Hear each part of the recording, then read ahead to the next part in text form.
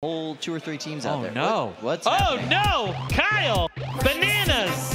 They're in the box! There are bananas for scale in the box. Let's count these bananas. How many bananas are there, Kyle? 1, 2, 3, 4, 5, 6. Is it 6? Wow, okay. Facing off against Nightshade. Dana, you were telling me earlier, is in a band. A death metal band. Versus Bananas for Scale. Wow, 1, 2, 3, 8, 4, 5, 7, 8. There are 6, 8 bananas, 5, Kyle. There's 4, 8 bananas. 3, I love 2, it. At least 1. we're going to have a really good Fight, idea of how robots, big fight. Nightshade is this entire fight. Yes! Wow! Let's go, Dana! Well, the weapon on that Nightshade is powerful enough to rip bananas in 2. Just punching bananas into the ceiling. These bananas are dead, Kyle. I love that shot we just had of Dana's face. She's having a blast right now, shredding bananas. And who wouldn't? That's what combat robots are for, not just destroying each other, but absolutely making the best banana splits you could have. All right, I think most of these bananas are dead. Now Dana just has to kill the big banana here. This is the walking robot from Remy de Guzman. This is the weirdest robot I've seen so far today. This is why we did May, Kyle. This is incredible.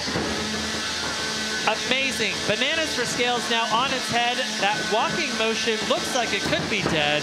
Yeah, it's pretty shredded. I'm not sure that's still going. Dana and Nightshade wants to keep fighting. That robot's dead, Dana. They don't want to tap out, so Dana's going to keep hitting them. That's literally her job in this fight. Perfectly acceptable. Incredible. All right. Wow.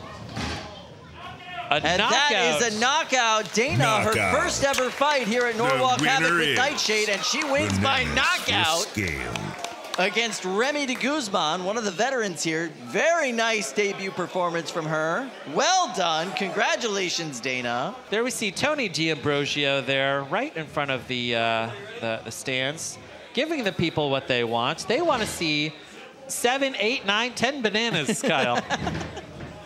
And they multiplied in that box as Dana split them into pieces. Amazing.